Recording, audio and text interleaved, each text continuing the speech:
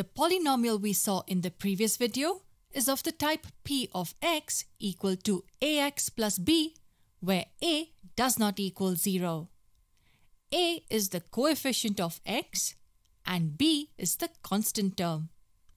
Let us try to find the 0 of the general form.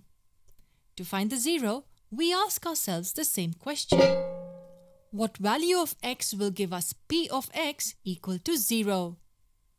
What value do we use here in place of x to get overall value as 0? Let us find that value. We equate ax plus b to 0 to find that value of x. Transposing b to the other side, we get ax equal to minus b, and transposing a to the right hand side, we get x equal to minus b by a. This value is the 0 of p of x.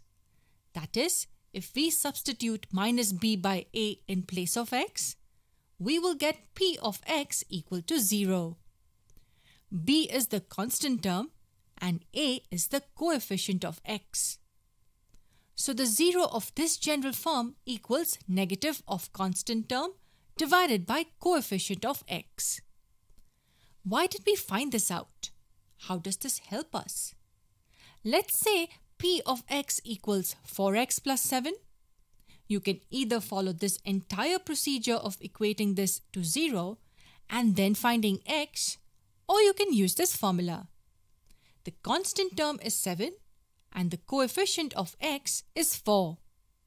Using this formula, the 0 of p of x can be written as negative of constant term, that is minus 7, divided by coefficient of x, which is 4. We got the 0 with just one step.